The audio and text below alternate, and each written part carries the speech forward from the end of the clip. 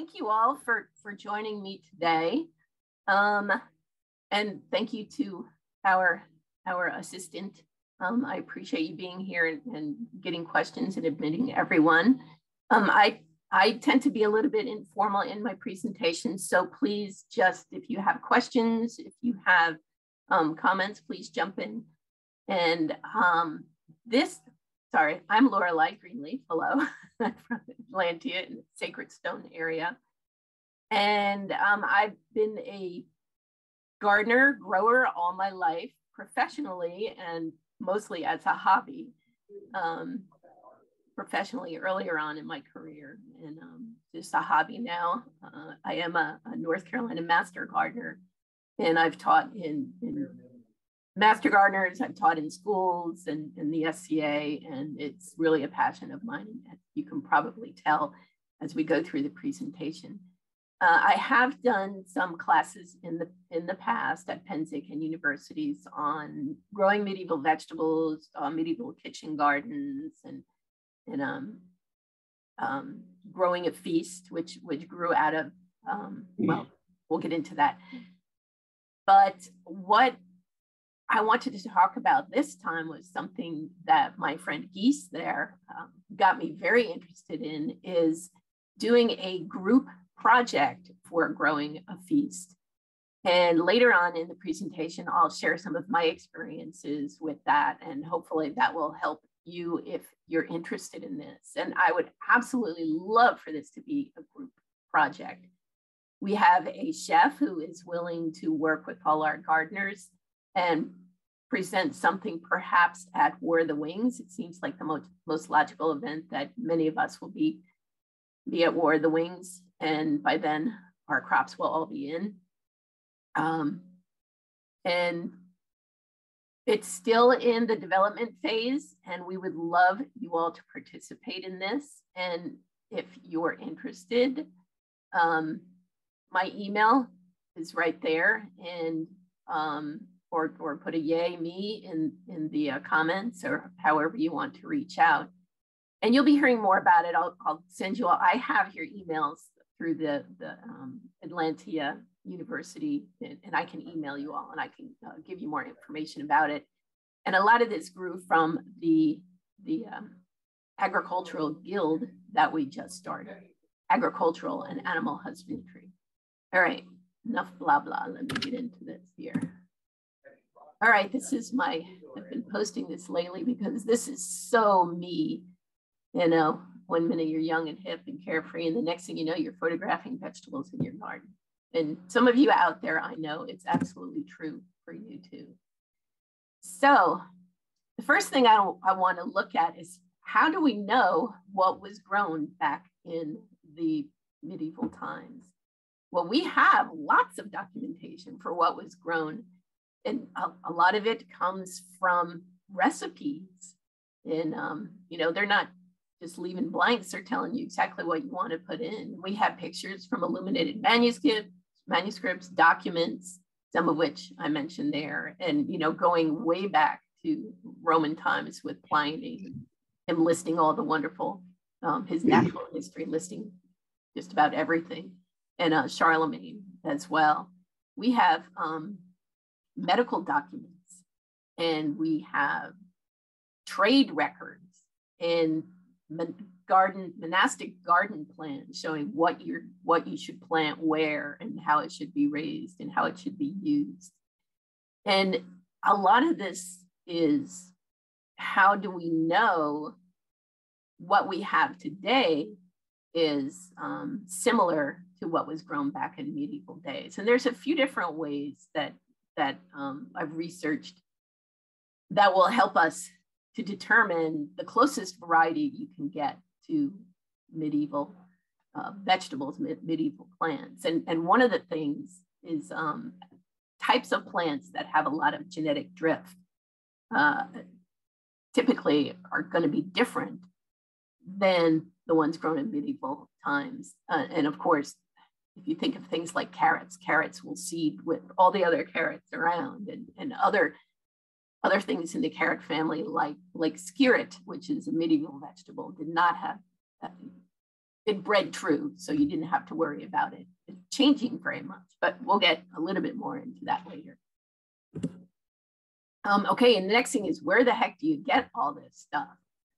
There are heirloom seed catalogs, and one way to find if you've got a good old variety is when it says, when you look through all your seed catalogs, you say, this was grown in Holland for the last 500 years, which happens to be true for a perennial kale that I have in my garden.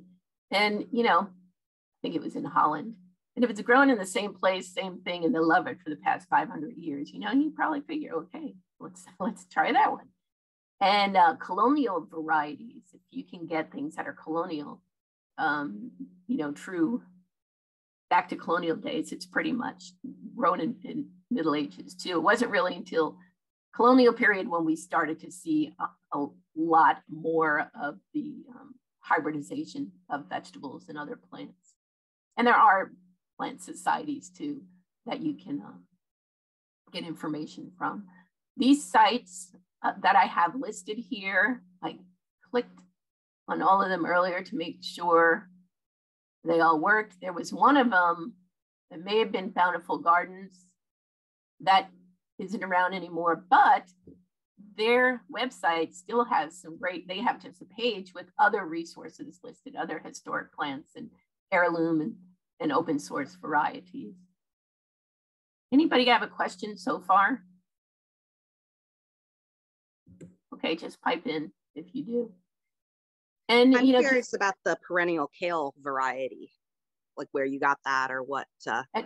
It was, I think it was from Michigan Gardener, and it is a variety that came from Holland. And it's one of those varieties that grow up, and you know, you pick off the bottom pieces. It grows better in I don't know how well it would do, like if you're in zone 5 or 6, it probably wouldn't survive very well. Here it survives through the winter. The top part tends to die back, and I get a lot of side shoots, but that's okay too. Yeah, I'm in 7, so it should probably, I think it would be okay. And I'll make sure when I send out an email to everybody after class, I'll make sure I put the specific variety name in there. And there are a couple different, there's perennial vegetables. And I was kind of looking into that.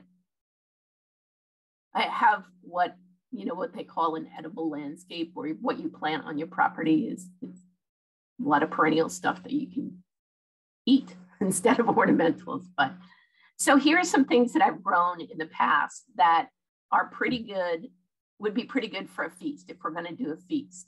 And the varieties, the different varieties, like on the left of the screen, the carrots and the beets, the one I'm holding in my hand there, that was more of a period style beet that you have, and the cabbage. And a lot of these heirloom varieties are starting to come back now, which is kind of exciting.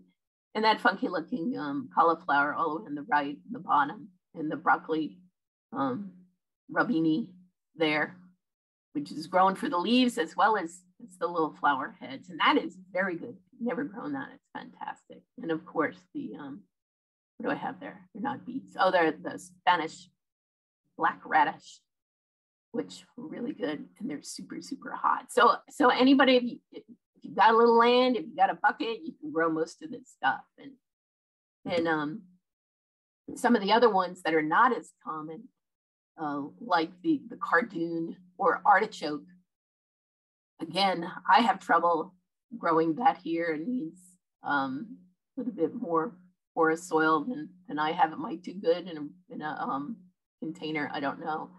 And then the red kohlrabi, which if you like kohlrabi, if you're a kohlrabi fan, it's not as good as the white kohlrabi, like the Vienna kohlrabi, but it was considered more, it's more period. It's an older variety. It's a little woody, but it's all right.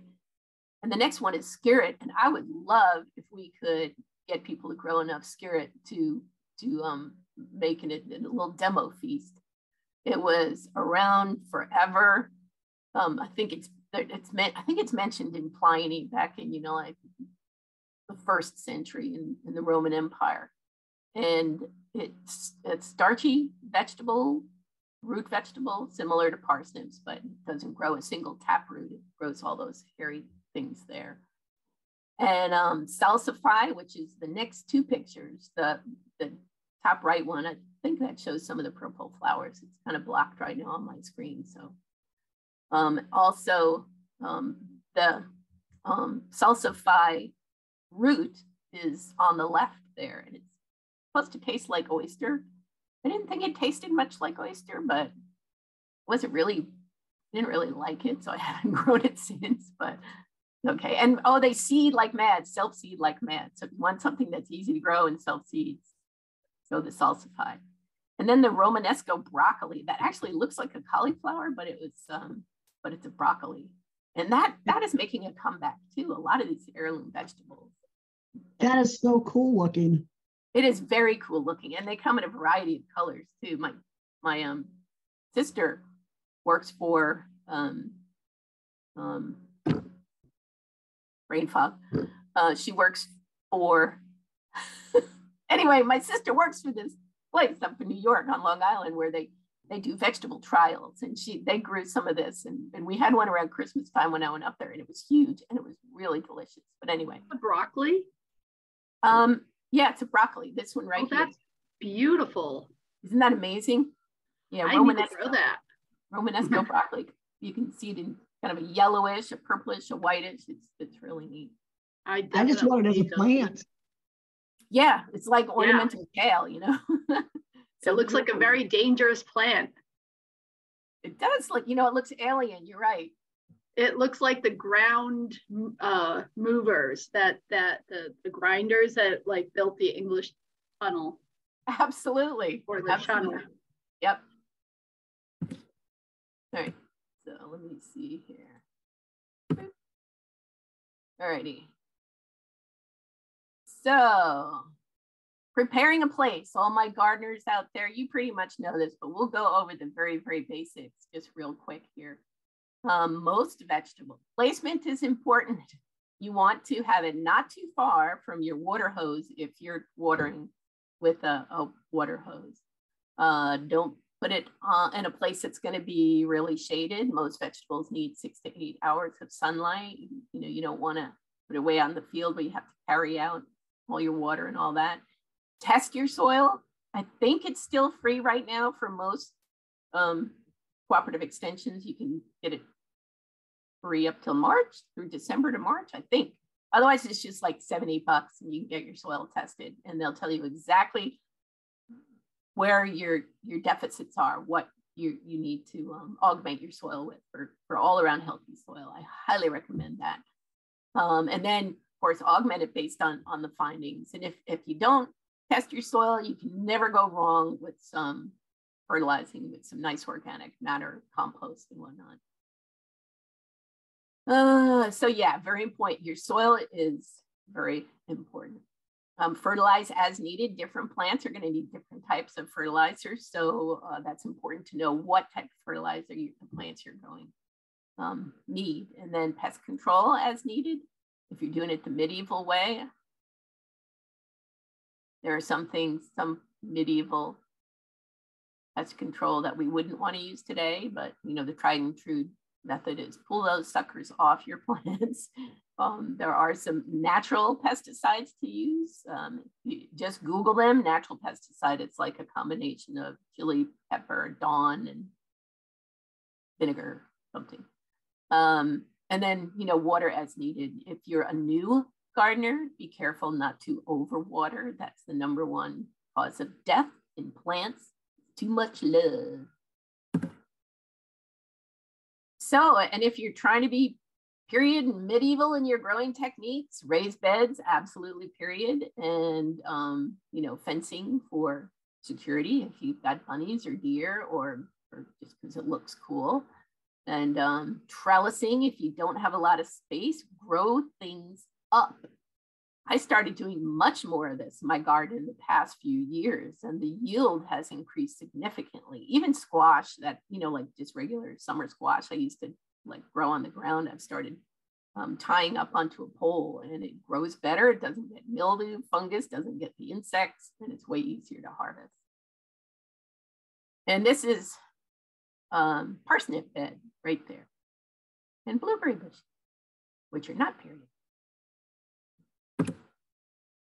So some of the things that are easy to grow, the herbs, and you will see the herbs grow pretty quick compared to some of the other things like root crops. So herbs, sorrel, good King Henry, if you can get the good King Henry to germinate. It's difficult to germinate. You gotta striate it, raise it, all that good stuff. Dock, which is kind of the same thing as sorrel. I have it 2 times there, but anyway. Sage, rosemary, lovage, chervil. Those last 2, delicious herbs, really great. You can hear my dog barking there. Radish, and the black Spanish radish in particular is delicious. It's super hot. You got to be careful how you use it. I pickled mine and they came out really good, and it kind of let it mellow a little bit, that heat. Beets of all different kinds of beets. They are absolutely period and pretty easy to grow. You just need a loose soil so they don't have to fight the soil and pop up instead of growing down. All kinds of salad greens are fantastic, and all of this is absolutely period and delicious and easy to grow. Lettuce, spinach, rocket, kale, collards, mustard greens, Swiss chard, all of that. Turnip and turnip greens, turnips. Timing. We need to talk about timing later. Carrots, all kinds of carrots. And we can get seed now for some of these medieval varieties. Onions, chives, shallots, garlic, leek. Some of that a little bit more particular. And if you're interested in growing any of these and you want advice, I am more than happy to give you some growing advice. If you're going to do leek, seed them soon indoors because they grow slow. At least when I plant them. Cabbage. The Roman cabbage and the Roman heart-shaped cabbage, and then red cabbage. Both of those are period. The really dense, hard-packed, round variety we have now that's common is more of a modern thing, but the medieval varieties were much looser. Leek. Oh, we got leek twice too. Parsnips and cucumbers. Super simple. I think as you're going along, I would love to learn partnership planting, like which plants help each other, because I think I've kind of messed that up in the past, and I have planted varieties that kept other varieties from growing. Yeah, sure. The companion planting, and this is been shown scientifically that certain plants keep insects, pests away from other plants. I don't really talk about this in this class. But I highly recommend doing a little search on, Google companion planting. There's actually a chart that I've seen out there. Actually, I might have it. I'm going to write myself a note and make sure that chart is included on the information I send out to you. Plants, okay. All right, parsnips, cucumbers, there we go. So not everything that you grow is going to be ready exactly on time for whatever you're doing. And there are some ways to preserve things you grow. Well, that's a whole nother class, but for this particular project, if you've grown herbs and they're ready in July and we're not using them until October, you can dry them. Some herbs like English thyme will grow in the cold. I've got a pot on my front deck here that I go out and snip whenever I want.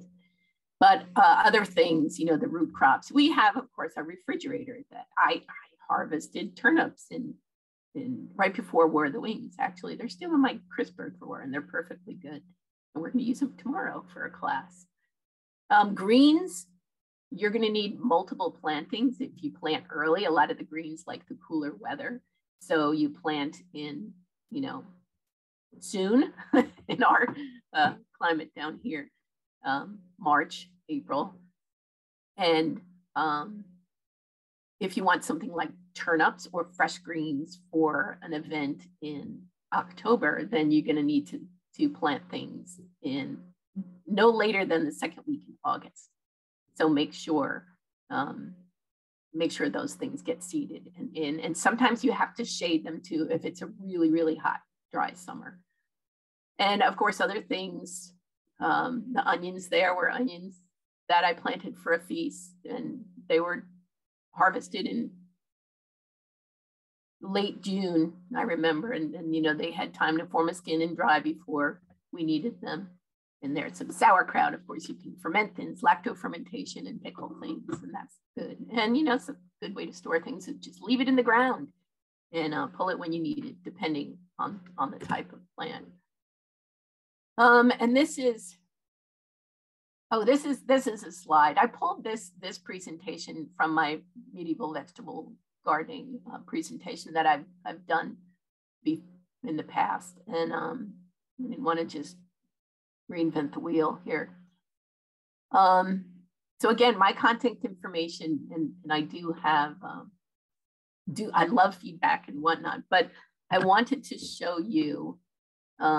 Let's see here. This is a presentation I did back in 2015. Oh my God, it was that long ago. I did the presentation for a competition, to from competition, but it was about a project that we did growing at Feast. And I was excited about this, and I grew all the food for a feast. I was insane. Why would I ever do that?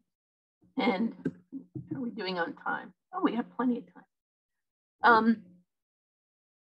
But working with your head chef is, of course, most important, because the chef might say, or your feastocrat, whatever we call them, your head cook might say, well, this is what I want to cook. And that's all very well, but you have to come back with, well, this is what I have in my garden to grow, which is far more, period, than, you know, just picking whatever you want and cooking it up. The menus were seasonal. You worked with what you had at the time. And so as this project develops, we'll be working with our head cook and trying to come up with a menu based on what everybody is able to grow and has grown. And the reason why I love this as a group project, because, oh my God, this was crazy, a lot of work and super, super stressful. And I'm thinking, I kind of know what people feel like when they have to depend on their garden for all their food, because I was like, oh my God, what if it doesn't grow? Ah, you know, completely thinking, oh, I could probably just go to the grocery store and get it. But it was a lot of fun, a lot of learning, and I don't recommend anybody do it by themselves. So the menu, okay, this is what we came up with. Yeah, cucumbers, sweetened, fermented, root salad, and I think we put beets in with the carrots too. Citrus, which I did not grow, but the ginger, you can grow ginger in our climate. Super easy. The eggs were from my chickens, and the blackberries from my vines, and the honey from my beehives. So I was trying to provide as much as I possibly could from my garden and my yard. So bread was made locally from somebody else. Mistress, oh, I see, I need to update that. Honora Hall did the cheeses. So it was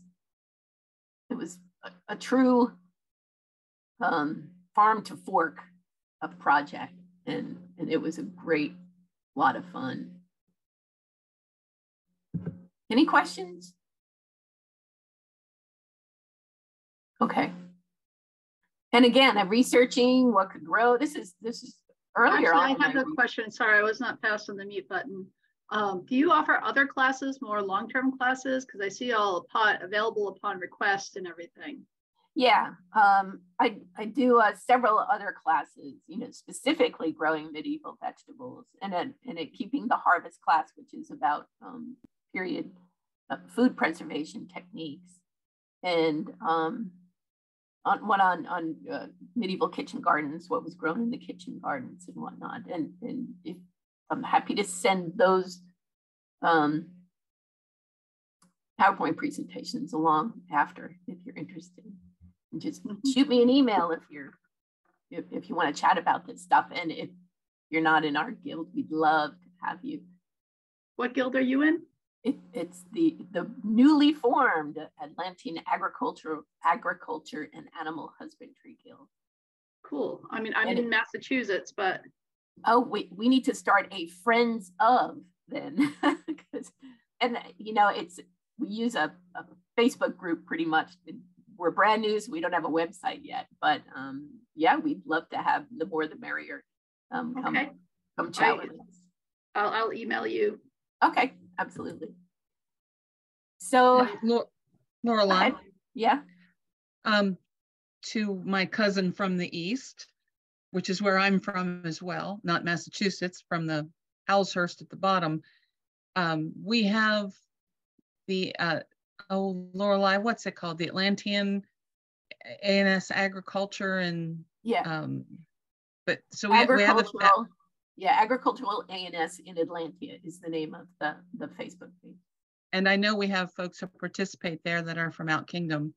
And as far as I'm concerned, the more the merrier. We've had people come from the West Kingdom to one of our events when we do an agricultural specific event, Gardens of Time in Oakwood, agriculture and forestry. Cross-kingdom pollination is a marvelous thing. Absolutely. I'm starting a foresters group. I'm part of a newly formed foresters group in Carolingia. So this could be very interesting. Yeah, we have a really good and active forestry group in Atlanta too. Nice. And again, you can find them on Facebook. And there are several other gardening centric Facebook groups, SCA Facebook groups out there too. And I can put those links. Let me just write my reminders. Facebook group. And then there's a lot of people are doing way more in this subject area than you would imagine. Are there any books that you recommend as first-time books to look into, or are we better off on the web? That's a good question. I think most of my information I got initially was on the web, but I'm going to write that. It's a little bit of an involved answer. So I'm going to write that down on my list of things to share with you guys, because I do have some books, but I don't want time to get away from us. So the answer is yes and yes. And there are some books. We don't need that. And this I'm going to buzz through some of this presentation just because it's an old presentation, but I wanted to show you some of the things we did. That was a lot of fun. So this is all the stuff I grew that year for the feast, and it was like a little stressful. It's stressful mostly because I was worrying that I wouldn't have what I needed for the feast. By the way, we're not really seeing, I don't know, we're only seeing your contact information. We're not seeing a lot of different things. Oh, no. Oh, I have a totally different presentation up. No, we're not seeing it at all. I'm not seeing it at all. All right, let me see if I can get that right. All right. You might have to unshare and reshare if I remember PowerPoint correctly. I left that job. Let's see. It says there. Share. How about now? Oh yeah, that looks okay. So this is what I've been talking about for the past. Oh, good. I'm so glad you said that. So now I'll just buzz through these, and you can see some of the things that. Yeah. Oh yeah, this makes so much more sense. Okay, good. I'm so glad you told me. I thought it was sharing. All right, everybody can see this, right? tell me Yep, if I you can see it. Okay, good. Yep. Good. Yep. So yeah, we talked about, working with the head feastocrat. What's that? How much property do you have for all your plants and stuff like that? I have a total of 2 acres, but my vegetable garden that I regularly use is maybe 20 by 30. So it's not huge. I did need to borrow some of my neighbor's land. He had a plowed field next door when I grew the feast. But you do not need a lot of room to grow a ton of stuff, especially if you grow up and take advantage of trellising and whatnot. And so I'm not using a lot of my land the landscape. I have a lot of fruit trees and whatnot, but my regular vegetable garden isn't all that big. Well, and Lorelei, I think that's one of the advantages if we were to do a group project of growing the feast. Somebody who has enough room to have a 6 foot by 4 foot raised bed, or put some containers on their deck, would be able to contribute significantly, especially if any feast is going to need a lot of herbs for the seasoning. Absolutely. And it's if we have 5 people growing rosemary, we're going to have a gracious plenty of rosemary. Right. We need 5 people growing turnips or beets or parsnips instead. But you're right. Absolutely. And Geese and I will work on that project and get information out to people. And hopefully we'll get a bunch of you that want to participate. Okay, so here we are. This is what I grew for that particular feast. And as much as I love curly parsley, the more period parsley was the flat parsley. No horseradish? Nope. I do have some out there, but we didn't have horseradish in this feast. And I hadn't discovered the black Spanish radish yet either, which are really cool. Do they taste the rhubarb period? I don't know if rhubarb is period or not. That's a good question. I can find out. Yeah, it always tried to grow it a couple of times, but the crown just rots over the winter. So yes, I've had it twice. Yeah, and it might do better in a pot where it gets better drainage. The North Carolina soils are so heavy with clay. Good idea. And growing the dandelion was pretty cool. It was I bought seeds specific to growing dandelion greens. I don't think they were period, but it was still fun. And again, I did this project in 2015. So just some pictures that I did. These are potatoes, not included in the feast. So some of the garden was left for other things, and I think I have some tomatoes back there too. But again, my neighbor let me use his field for like the lima beans and whatnot, which took up more room. Oh, my helpers, yeah. Of course, my chickens provided the eggs and the bees, the honey, and that's my husband who helps me dig and weed and plant, and he was picking blackberries and blueberries there. How long did it take to harvest everything? Some of it I had to harvest and preserve. So it was a project. This was a year-long project from my research and the finding the right seeds, purchasing the right seeds, starting the seeds, and then planting them out, and weed, water, repeat, and the harvesting. It was a full year-long project. And I don't remember when the feast was. It was probably like Sacred Stone Baronial birthday in September. It was. It was up at the Raven Knob Boy Scout camp. Right. Okay. And you had a question, Geese, or a comment?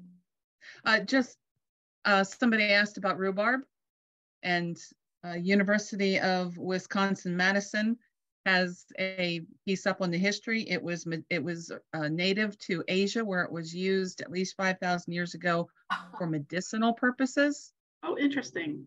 There isn't evidence apparently of it being eaten as just food until the English in the 17th century, and they started with the leaves because they treated it like chard. Okay. Not the stem, but the leaves. Interesting. Right. And it says by the late 18th century, Europeans had discovered the tart stalks were the better part to eat. Okay. So very not good. food in our period. Very good. Interesting. And, you know, thank goodness we have Asia because they sent us so many great vegetables. So many things. Oh, this is just savory. Oh, grapes. What did we make with the grapes? I don't think it was wine. Oh, I think it was a grape compote for the dessert. Yeah, Maybe? that's what it was. Okay, I know we had blackberry. Maybe we had grape something in blackberry something. Those are all carrots. Carrots were fun. And I think that's a purple cabbage. Yeah, so this was some of the harvesting. Oh, this is not my garlic. That was somebody else. My garlic didn't look nearly that nice. And it For was the toppers on the carrots, the green part, can you use that for anything, or is it too bitter? Nah, I don't think carrot greens are used for anything. Some people cut off the tops and replant them, but I've never found that to work very well. I toss them into my chickens. I'm not even sure the chickens like them very much. I think you can also dye with them. I think you get yellow, but I mean, there's no shortage of plants that produce yellow. Okay, well, that's good to know too. And that is a carrot. That's the lunar white carrot. That's not a parsnip. Of course, shallots and onions, garlic, some of the herbs, the basil and thyme and whatever else we have in there, tarragon and marjoram. And blackberries, lots and lots of blackberries.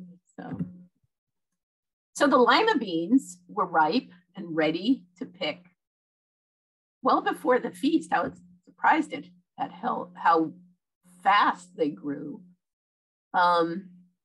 So I picked them and canned them and stuck them away until the feast, and that worked out fine. And the pickles, we did sweet pickles and from the lacto fermented, like dill pickles and sweet pickles, 8 days. And these are quick pickles. If you do a true lacto fermented dill pickle, you want to let it sit a lot longer, and they can sit a lot longer, but these were quicker pickles. I think, Lorelei, that depending on the timing of the feast that you're preparing for, you're going to have a lot more time put into preserving. Like if you were growing for a feast that was for March or 12th night, it would almost all need to be preserved in some way. I mean, some things like cabbage and kale, whatever, they're still coming in, or you could harvest them late. But so many of the things, almost any kind of fruit is going to have to be dried or preserved. Well, spring fruit. Absolutely. And that is such an integral part to food in our period. They didn't have a supermarket down the street. Yeah. Where they were importing oranges and out of seasons. Like you said earlier, everything was so seasonal, or it was preserved. And everything basically revolved around the agricultural year. Everything social, everything religious, everything was built around the agricultural year. Make sure you take Geese's class. She'll talk about that later. That's tomorrow. So yes, tomorrow. Okay. Some of the carrots we grew that just super colorful and fun. And if you grow carrots and they're ripe before the feast, don't worry. Carrots preserve so well in damp sand, if you want to preserve them throughout the winter. Make sure the carrots are not touching each other. And but stick them in the fridge. It's probably going to do okay too for a while. But later, that preserving the harvest class that I teach is all about that. So just lots of helpers on cook day. And this was the delicious red cabbage dish. It was kind of tangy and like a coleslaw type thing. It was yummy. And all my little girls there, all their hard work and just a few other silly things and lessons learned. I think I talked a little bit about that. What did you do with the eggs? Did you use them as binders and helpers, No, or did you use them as a main course? We I think we made like a deviled egg. I think the way the eggs were cooked, they were super hard to peel. And I don't remember what we ended up doing with them. I think they were intended to be deviled eggs, like medieval deviled egg. But I don't remember what we actually did with them. The menu that you had posted said that they were fried eggs, similar, a precursor to deviled eggs. Yeah, if I remember, they're cut, take out the yolk, mix it like you do deviled eggs, stick it back in, but then you fry it. So the top of it is all like crunchy and crispy. And maybe that's what they did. I can't remember. They were a devil to peel though. I remember that. I think they needed stove space, so they ended up baking them. And it just was, difficult to peel. So questions were coming up. I think we have until 10:50. We're coming up on the end of our time. The older the egg, the easier it seems to peel. Yeah, Claire, that's often true. Although I will tell you what I do. I will fresh eggs right from under the chicken butt, boil water, drop the eggs in with a spoon gently, set it to 11 minutes, take them out, put them in the ice water. A couple minutes later, comes off like butter. And everybody has their trick for peeling their eggs, but yeah, it seems if they're older, when they're older, they have less moisture and the inside of the egg. The skin comes away a little bit from the peel, separates the skin from the peel a little bit, or the egg from the skin. I'm lazy. I use my Instant Pot. There you go. It's easy. So again, as this project develops, we would love to have you all participate. And again, even if you just have a container garden on your front porch, you can grow some skirret. You can grow some carrots, you can grow herbs in there, you can grow cucumbers up if you have a trellis or something. And we will talk with the head chef and see what is it going to be Murin Geese? Is that who said was going to be? Yes. Okay, yes. Good. So Murin, who is a very experienced SCA chef. So, and we'll decide what we can grow and what we can do with those things and create a menu for this demo feast that's going to showcase all of our efforts. And again, if we can get more information out to you as we go about what varieties would be most appropriate and where to find them. And if you want to try a different herb that you know about or that you have or that you love growing or love eating, that's perfectly okay too. I'm sure there's a way to work it in. And in addition to the other stuff that I've written down that I'm sending you, I will send the presentations. I'll probably put them together. They were 2 separate presentations. And also a list, I have the list of the cloisters plants. Are you familiar with the cloisters in New York? So their cloister gardens, they have a very extensive list of medieval plants. And I'll send that along as well as a list of where to find some of these seeds. Are you looking to do this like this year for War of the Wings this fall? Absolutely. Cool. So yeah, we have February. I'm like making my garden plans like now. Yes. Yeah. Is everyone, me too. It's is this for a real feast that you're doing down in Atlantia? Yes, it is for War of the Wings in October. And it's not going to be a giant feast for a ton of people. I think it's going to be a smaller demo feast. Correct me if I'm wrong, Geese, or maybe we haven't even determined that yet.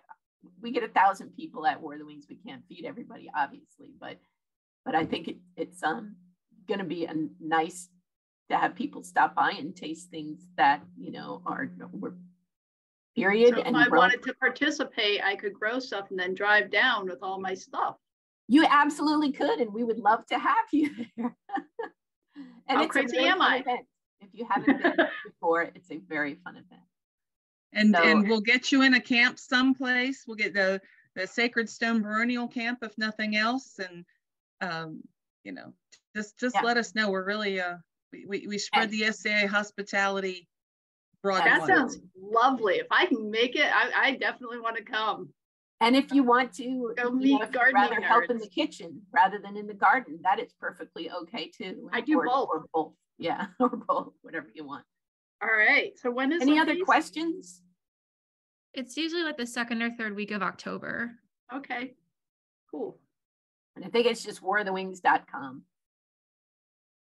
I don't know if the website's updated from last year, but it will It be. isn't yet, but we do Okay. have a bid that's been accepted at Kingdom, so Awesome. it's going to happen.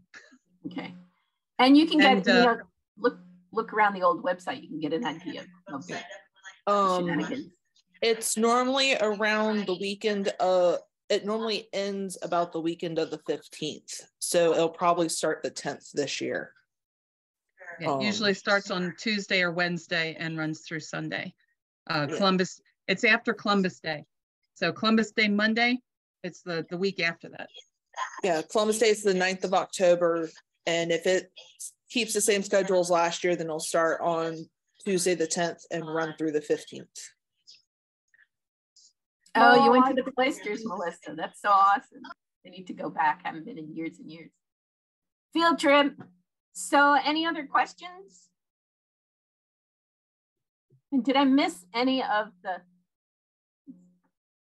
questions or comments in the?